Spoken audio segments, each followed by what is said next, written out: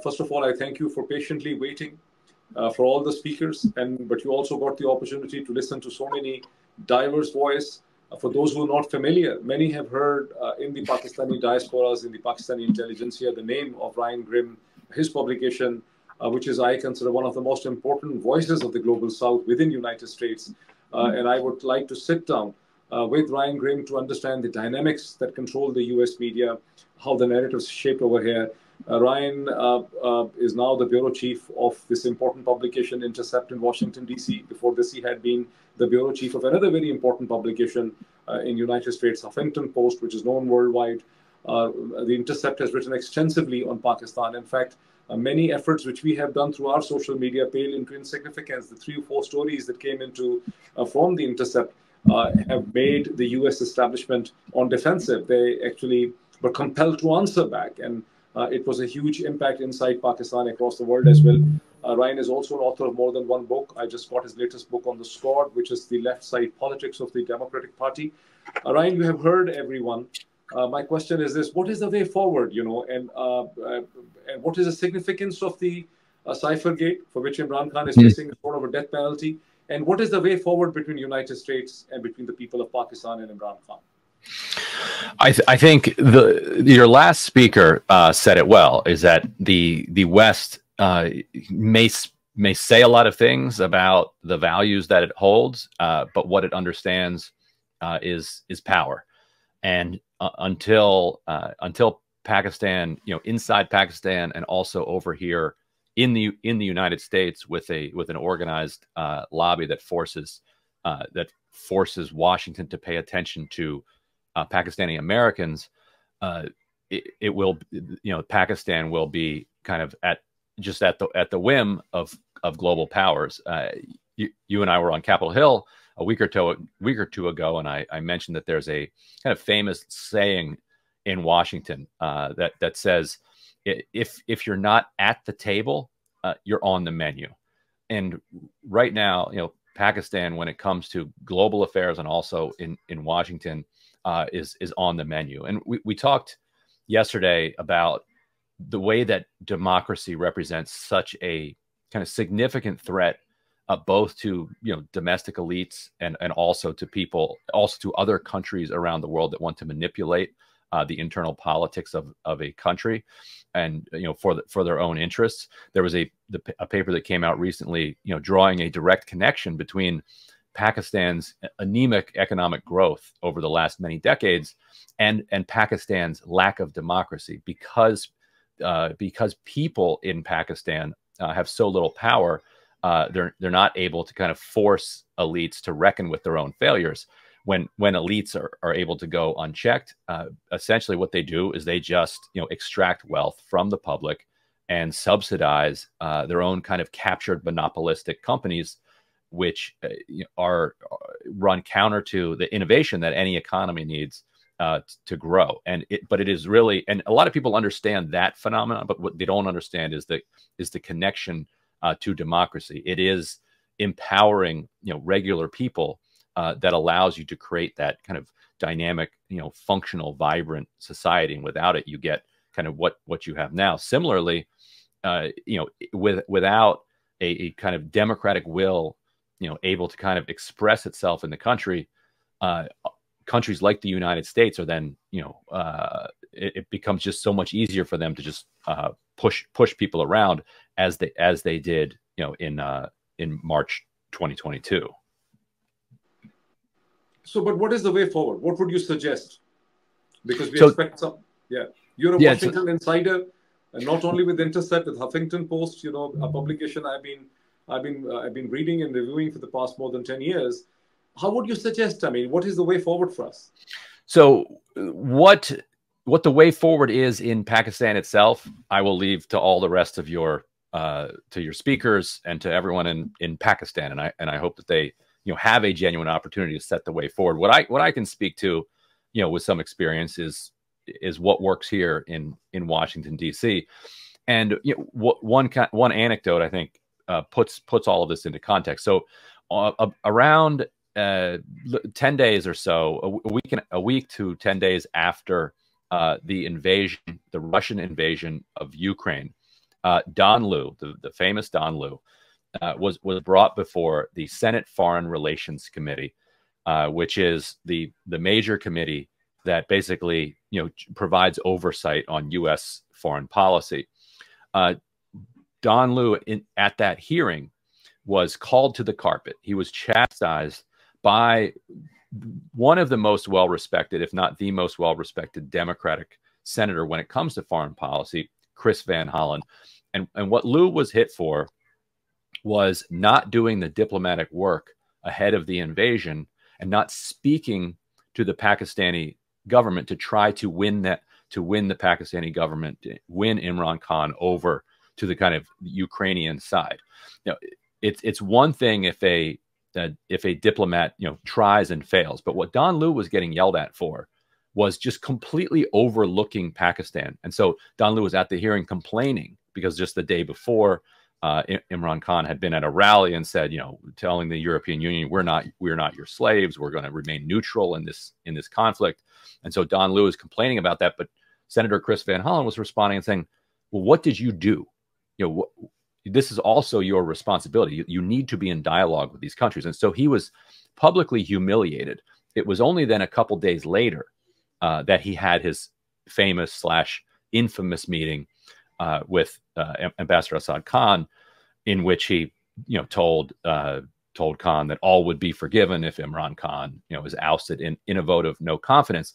What you can see in that anecdote is that this fairly mid-level diplomat, after he was called to the carpet, after he was yelled at by the United States Senate, felt like he had the ability, he had the power to take out that beating on the Pakistani ambassador. And what that shows is that he did not have any fear that there would be a push back in the other direction.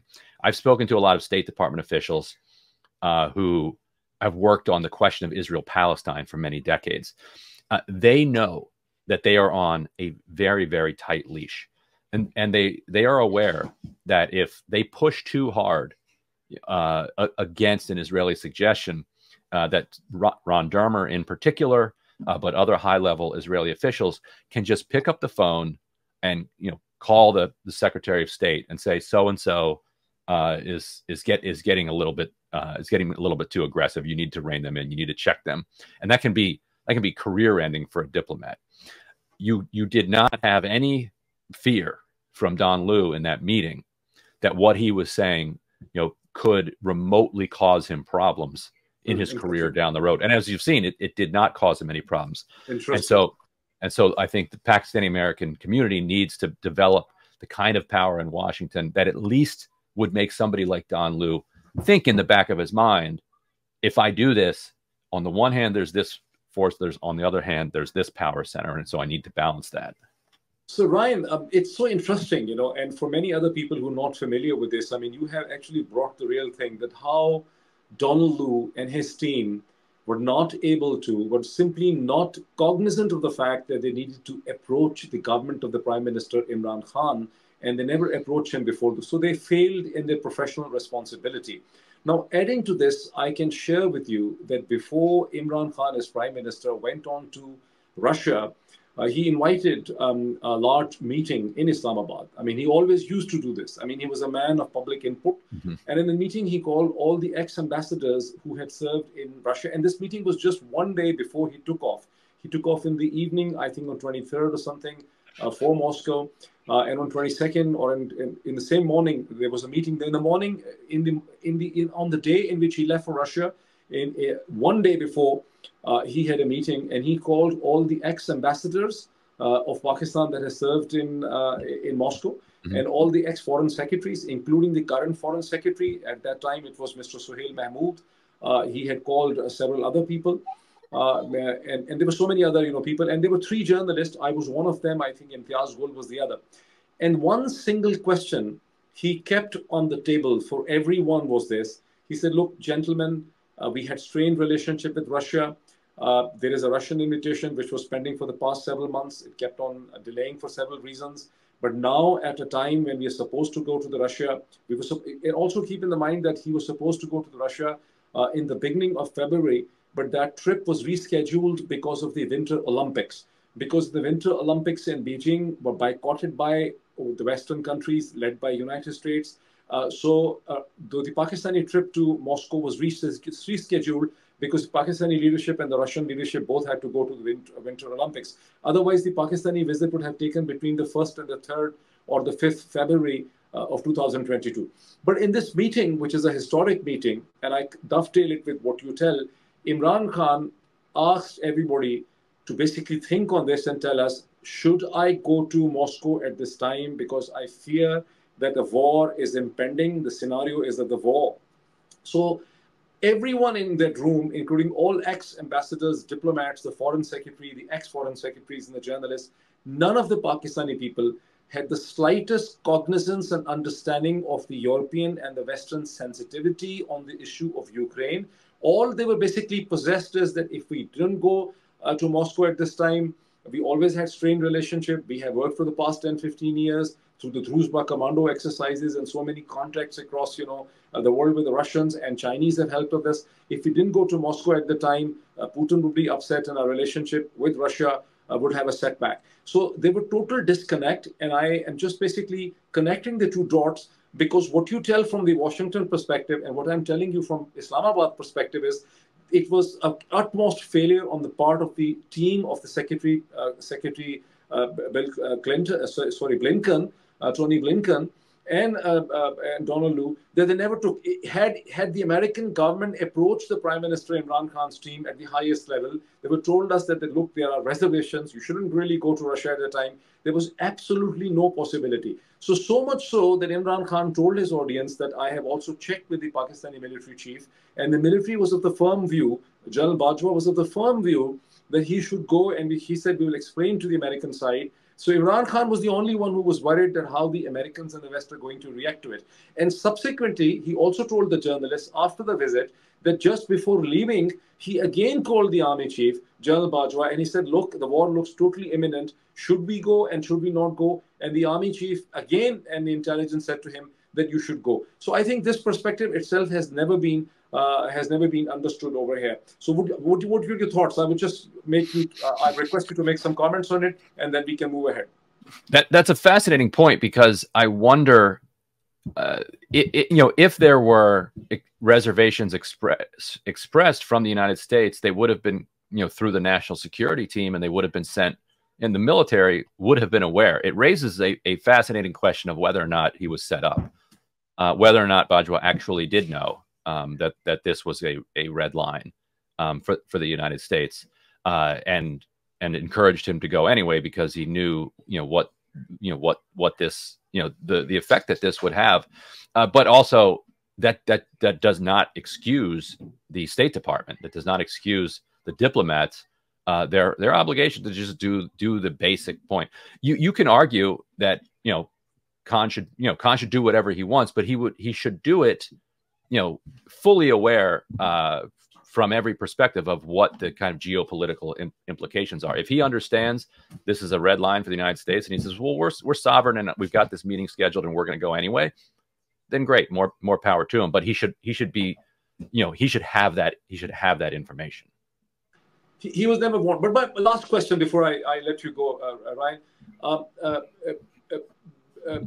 while this is important, whatever happened between Donald Lu and all this, I had a lot of access to the diplomatic community, the Western diplomatic community, also the Indian diplomatic community in Islamabad, because I was a publisher. My publication was going to all the diplomatic missions. It was a substantive publication, the magazine, the Global Village Space magazine.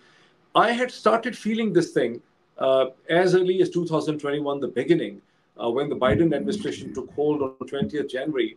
After 20th January, I started sensing this thing, that something is happening, and I kept on hearing this thing, that Imran Khan is not getting the bigger picture. He doesn't understand us. He's a sort of a nuisance. He's very rigid. Imran Khan has to go. He's going to be in the dustbin of the history. He's not acceptable. I heard these statements from the Western diplomats and also from the Indian diplomats. And I also heard this thing that General Bajwa is the man who's going to deliver for peace in South Asia. He has delivered for the ceasefire. So whereas the Donald Lu's reaction, which you have just mentioned, his failure becomes important. I think the idea to get rid of the Imran Khan was being incubated for quite some time. Your thoughts on it? That's that lines up with everything that we've learned about the situation, and so no, I think all of that fits with our understanding of it, and it fits with what we were talking about earlier. That the United States' priority by that point was was Ukraine and Russia up here, and then everything else way down below where you can't even see. And so when those situations arise, the U.S. is very quick to make, very, very, major decisions quickly. But I think you're right that it was headed in that direction before that, and there might be some relationship between his good relationship with Donald Trump. It's ironic that a country can be punished by one American administration for having good relations with a different administration, as if the navigating the relationship wasn't difficult enough already. So it's getting longer. I know it's getting longer, but just one last a very interesting piece of information I wanted to share with you, because you mentioned Jake Sullivan's national security team. When Imran Khan and the Pakistani delegation had arrived in Moscow, and they were in a hotel next to Kremlin, in the morning at 5 a.m. in the Moscow morning, Jake Sullivan calls the Pakistani NSA, Dr. Moeed Yusuf, which I found out from the Prime Minister's team subsequently. And Jake Sullivan demands from, and by the time Russia had already in the early morning attacked Ukraine formally, which was in fact a huge, I think a huge betrayal on the part of Putin that was very clandestine, devilish and diabolical, that he made Pakistani Prime Minister into Moscow. And then he basically he could have delayed that attack 1 day later, 2 days later. But Jake Sullivan called Dr. Moeed Yusuf, who was sleeping then, and asked him to go back to take the Pakistani delegation. I mean, it was one hell of a command.